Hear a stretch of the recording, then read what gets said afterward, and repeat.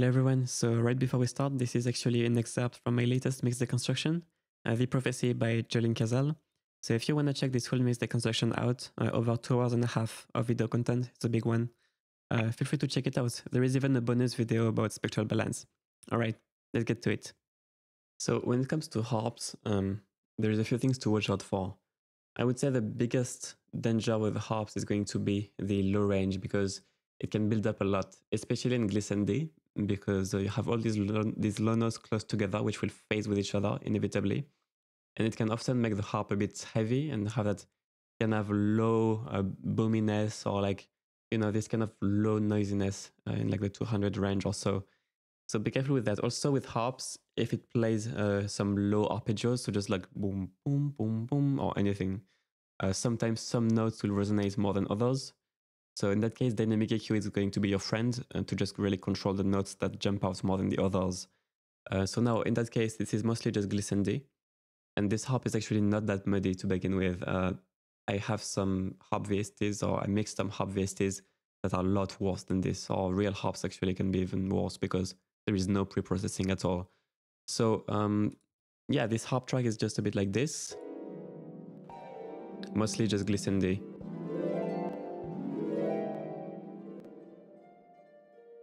Some quieter arpeggios here. The high ones are okay, it's not too muddy, but the low ones... And this one is okay. But these big low ones can be a bit muddy. But again, this one is really not that bad at all. So let's see the EQ. So as you can see, I did boost a little bit more highs. Now I didn't boost the very high highs because harps can already be quite sharp there in the 10 to 20k. So if you add too much, it really puts them too much in the front and you start losing depth and distance. So depending on how far away you want the harp to feel, it might be too much of that very high treble. So don't overdo it. But there is a nice kind of color, usually around 5k for the harps. So I like to boost this.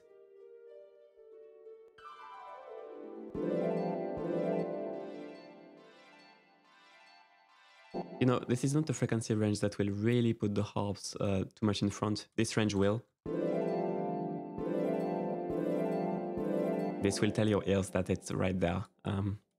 But yeah, I like to add a little bit more, you know, color there without making things too close. And now the low mids. So the low mids can build up. As you can see here, I did do a bit of dynamic EQ to prevent that low rumble from building up too much.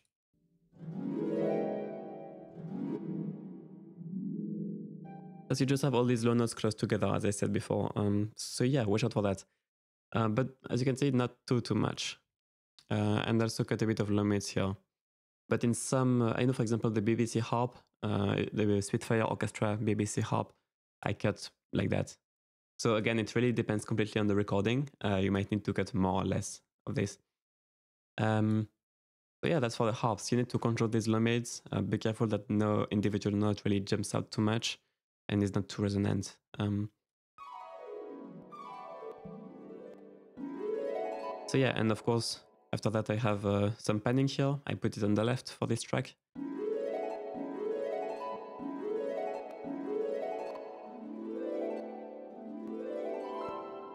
But it's not a huge difference, but I put it a bit more on the left. And nothing here. So yeah, for this harp, just a little bit of low mid control, a little bit of dynamic EQ to prevent this low build-up, a bit more crispiness here, but not the very top crispiness. But yeah, it's gonna depend on the recording. Also, some harps, they have very kind of harsh transients. If the harp is being played very high and very loud, you might get a bit too much of that high attack, high transient, in which case you can use a multiband limiter or multiband compressor with a very short attack just to kind of limit that high transient attack. In that case, it wasn't an issue, but that could be something you might have to deal with. So yeah, that's for the harp.